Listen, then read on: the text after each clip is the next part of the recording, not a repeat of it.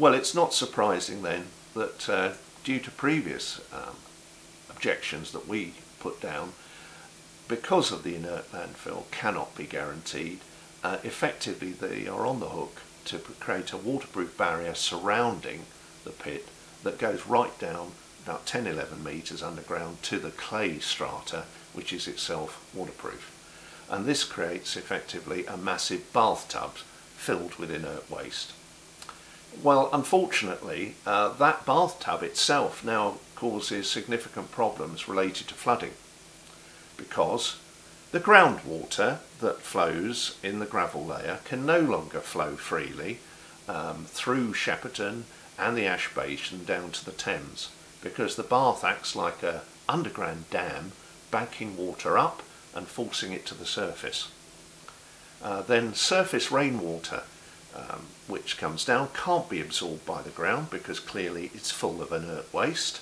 and because it sits within a bathtub, the water simply fills the bath, and once it's filled, and which means that at some point in the future, which won't be that far away, when rainwater comes down onto the site, it will simply run straight off the top.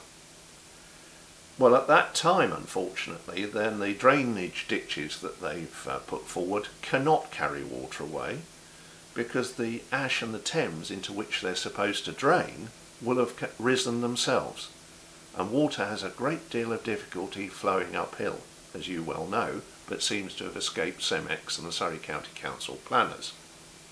So water will cover the site,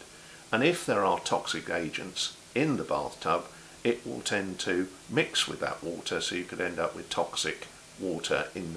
lakes and lagoons on the surface. Lastly, the river water.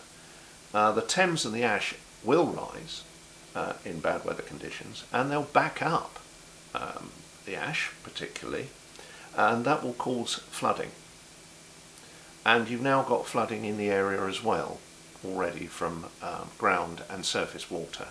So we do have three effects working together in concert that together create a flood risk.